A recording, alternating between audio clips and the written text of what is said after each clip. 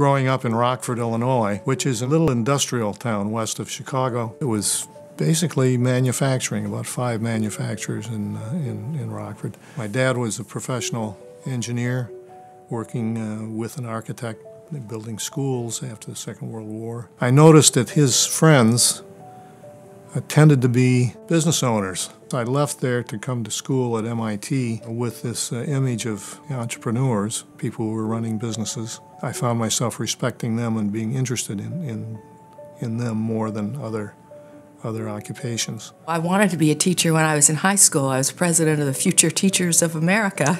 So I always had that goal, and I did teach for a year before Rich came along, the oldest. I knew that I wanted to go back once the kids were all launched in school. My first job was in Orlando, Florida, working for Martin Marietta Aerospace Company. While I was working there, I had a call from MIT. They invited me to come up and work on the administration at MIT, which I did. Course 1, civil engineering.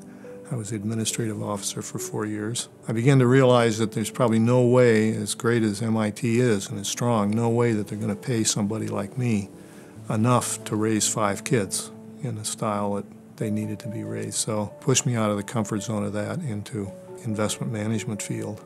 Part of my job was as a stock analyst was to go and visit companies and make recommendations to our clients on buying or selling. It was about that time that I decided, well, I was approaching 40 years, being 40 years old, and I've been talking about being an entrepreneur for many years, and I decided I better either do it, actually start a company, do something with that idea, or I should stop talking about it. Began to feel a little almost phony. He had always talked about being an entrepreneur, wanting to have his own business someday, and it had gotten to the point where it was like fish or cut bait. One way or another, we ended up with my 3 friends from MIT. We got started. The dining room here was the mail room, where we got mailings out to see if we could coax some people to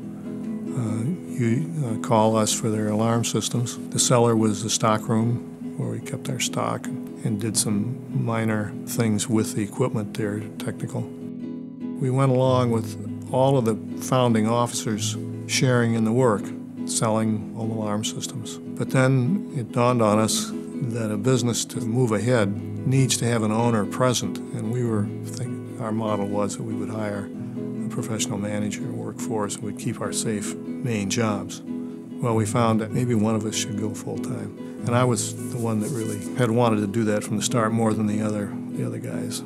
We had 5 kids. It was a jumping place. Mary was 6, Nancy was 8, Lou was 10, Wells was 12, and Rich was 13. Dick was working as a financial analyst in Boston, and one day he came home and said, the time has come that one of us needs to take over the business full-time.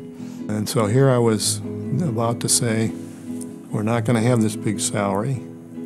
We're going to pay the payroll out of our meager savings. It's going to be quite a challenge to survive. I looked at him and he said, what would you think if I did that? You'd have to go back to work though, because we'd need some income. We wouldn't have much to work with there. And I had been preparing to do that for over the years. I had taken courses, gotten my master's degree so that I could go back and teach once the kids were well launched in school. It was a little sooner than I might have planned on doing it, but the whole idea was very energizing. It was exciting. We just all pulled together as a team and figured out ways we could cut costs. Feeding 5 kids and paying a mortgage on a teacher's salary at that point was a stretch. We figured we could do it. I cut their hair, and they all had paper routes. Even the youngest one had a paper route. Papers were all lined up on the driveway every Sunday morning. They helped with the food shopping. We shopped in food warehouses and did everything we could to make it work, and it was just fun. We didn't really know how much of a challenge it would be. We just knew that failure wasn't an option. We were going to stick with it till it worked.